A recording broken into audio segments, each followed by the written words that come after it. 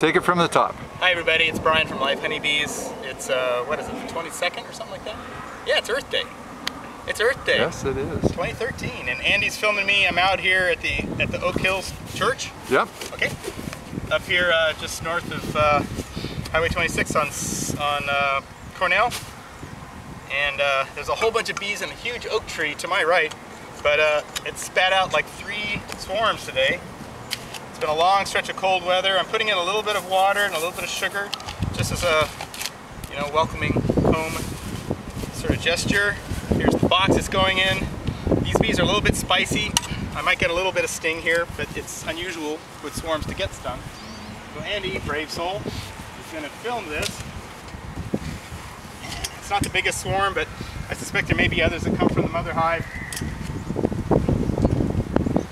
So all I'm going to do is put the box underneath here, clear away any branches that might get in the way of getting the bees in there.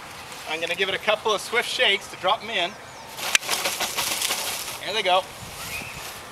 Get even more. Close them up. I'm not going to close them up. Oh, I got one sting. Close them up all the way, just to bring them down. And I'm going to put them underneath here in the sun, keep them nice and toasty.